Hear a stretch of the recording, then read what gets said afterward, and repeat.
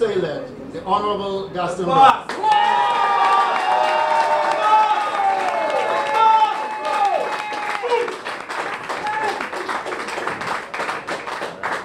Let me just say we have this press conference is being carried live by ABS Radio and Television.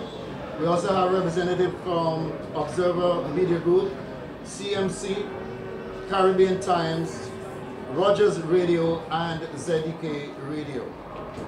Prime Minister-elect Browne will make a statement, following which he will take a few questions from the media representatives. Firstly, I'm asking the usual rules apply. When you are posing a question, please identify yourself and the media house you are representing. I'll now turn over to our Prime Minister-elect, the Honorable Gaston Browne.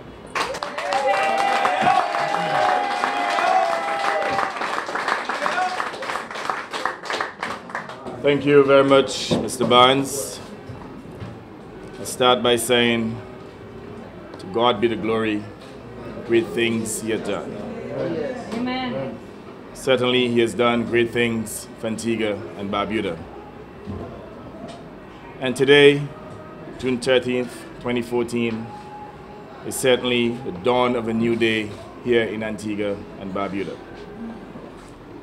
I'd like to thank sincerely all those who participated in the campaign, especially our candidates. We have a number of new candidates who won the seats, who will be members of Parliament. We have Comrade Max Fernandez, Comrade Colin Tintin James, Michael Brown, Samantha Marshall. I understand Dean Jonas is well on his way to becoming the representative of St. George. Comrade Melford Nicholas.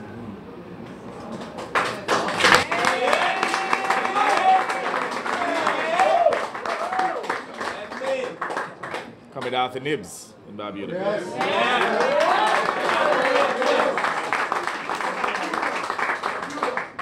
From all indications, we're likely to end up with 15 seats. And I also want to commend the two losing candidates. Evidently, they were part of a team. They would have contributed to the success of the team. And they can be assured that we value their contribution and that we will certainly remember their contributions and reward their contributions. I want you to forgive me in the sense that I feel a little weepy this evening, or this morning for that matter. You know, as I drove through the gates here at our campaign headquarters, the outpouring of love from the people was just overwhelming. In fact, the love and affection that I've enjoyed during the campaign season was overwhelming. And I would like to sincerely thank those individuals who supported us over the years, over the months, those who came to our various public rallies, our various functions, those who gave us the energy to continue our campaign even when things were very difficult, even when monies were scarce, even when anxieties were flying high within the organization. They stood with us, they were unflinching, and we value your support. It is evident that the people have spoken, and they have spoken resoundingly.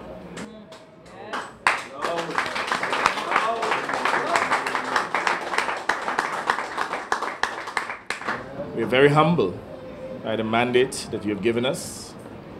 We understand the enormity of the job to fix this country and to put our people back to work.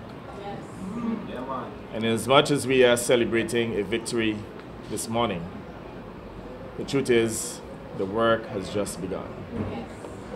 The reality is this country is in dire straits, and it will require the collective efforts of all, not only the candidates of the Antiguan and Barbudan Labour Party and other members, but certainly the entire population. The former Prime Minister called me at about 11 o'clock last evening and conceded and also pledged to work with us to heal this country and to move our country forward. It's important that we, as a matter of priority, conjoin our efforts to move this country forward, for us to embark on a healing process and to make sure that we move forward as a strong nation, a united nation, to achieve our ultimate objective of transforming Antigua and Barbuda into an economic powerhouse, one in which we'll be able to improve the living standards of all the people. And I want you to understand that this victory is a victory for you, the people. Not a victory for us, the candidates, per se, but for you primarily. And you know, there are a number of people who I'd like to single out to thank. Evidently, again, reiterating the mercies and blessings of the man above. And certainly my dear wife, Maria Brown, who stood with me.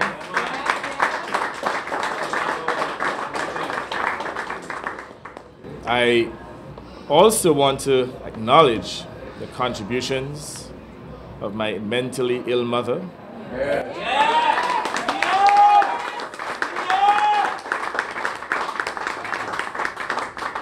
Patricia Rose Richards, and I have to tell you, her contribution would have far exceeded the contribution of my father, who is sane. Yes.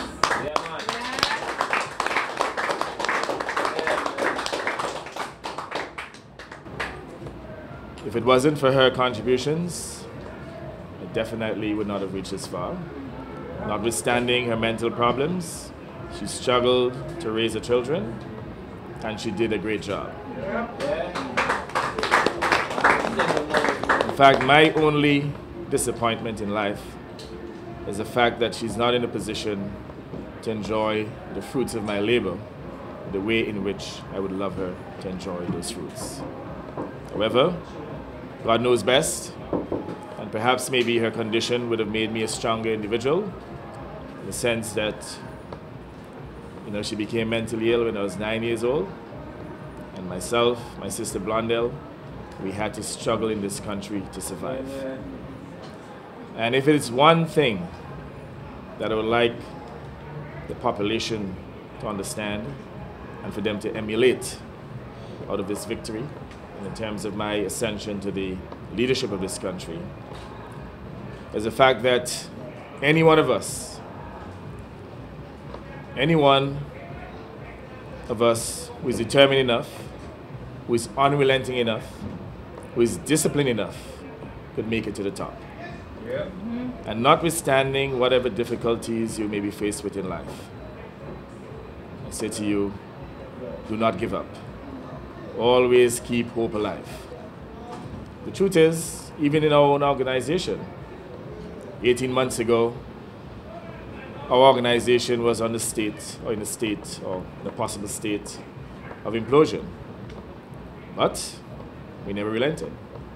We knew that we had a role and a serious job, an undertaking to save this country, and we were able to pull our institution together and to bring it to the stage to the extent that the Labour Party today is a fiercely united institution. I want to thank everyone who participated in that change management process that took place after the convention of November 25th, 2012. I think we have established very clearly that the skills within the Labour Party are second to none, because the history is that other institutions within the region and extra-regionally who have had those changes invariably would have taken decades to heal. We did it in a matter of months, and I want to commend all of the members of my team.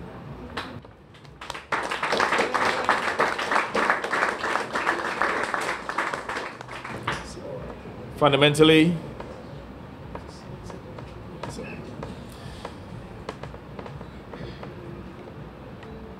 you know, we have actually set a very impressive vision for this country to transform Antigua and Barbuda into an economic powerhouse. And I do not want anyone in this country to take that vision lightly. In fact, I'm calling on each Antiguan and Barbudan to buy into that vision and to understand that it is doable. I said before that the country is in dire straits, but I remain hopeful and certainly very optimistic about the future of this country under your new Labour Party administration. So it's important for all Antiguans and Barbudans to understand that we have the capacity to achieve that vision. And I want us to conjoin and to work towards that vision, to lift this little beautiful country and to make Antigua and Barbuda the envy of other countries in the world. I'm convinced that we have the capacity to return full employment to this country. I'm convinced that we have the capacity to attract unparalleled investments to Antigua and Barbuda, to grow our country's economy, and to put our people back to work. I would say to you tonight that there will be no quick fixes. Clearly, it will take some time to get out of the economic and social difficulties that we're faced with today. But one thing I can assure you is that the work will start from today, not tomorrow, but from today. And it will continue, because ultimately, we are servants of the people. And even in my case, I do not necessarily see myself as a prime minister divorced from the people, but in essence, as a servant leader, someone who is dedicated to serve and to empower you, the people. And I want to thank you for the confidence and trust that you have reposed in myself and my team. In fact, the victory itself actually speaks volumes. I don't think we could have desired a better outcome in terms of the results. And we will be eternally grateful for your support. And I say to each and every Antiguan and Barbudan that we will honor your support. We will never betray your trust. We will work relentlessly for your development. I want to say to my colleagues, based on the mandate that we have been given by the people, they clearly expect us to perform. We are their hopes. We are their aspirations. And we must make sure that we hit the road running and to provide opportunities for the people of this country. So no longer will Antigua and Barbuda be a country of misery, a country of calamity, but Antigua and Barbuda will become a country of hope, a country of opportunities. And ultimately, with your support and God's guidance, we will transform this country into an economic powerhouse. I want to thank you once again, and I want to reassure you that we are very appreciative of your support and we will perform. I know that many of you have asked whether or not today should be a public holiday. My first reaction is that perhaps it should not be, in the sense that I believe that we must ensure that we do nothing to affect the productivity of the country. I know for some people it means literally missing a day's work and could make a difference in terms of them providing for themselves and their families. So taking those things into consideration, ordinarily, I would not have contemplated suggesting or confirming today as a public holiday. But when you look at the celebrations out there,